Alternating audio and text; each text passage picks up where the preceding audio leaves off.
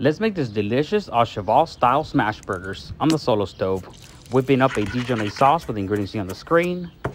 85-15 ground beef. We're gonna go ahead and make 4-ounce meatballs. I'm gonna be using hickory wood on the solo stove. Once that gets going, we're gonna be using the griddle attachment.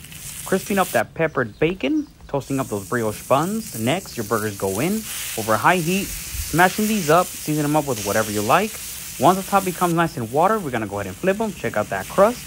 Now we're gonna load these up with American cheese. Once that melts, we're gonna go ahead and stack them, and then we're gonna be cracking in some eggs. You want some runny eggs.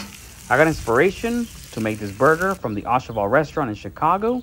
These are considered one of the best in America, so I wanted to try it for myself. Don't forget to try out this delicious recipe for the upcoming Memorial Day weekend. These came out absolutely fantastic. Go ahead and give them a go.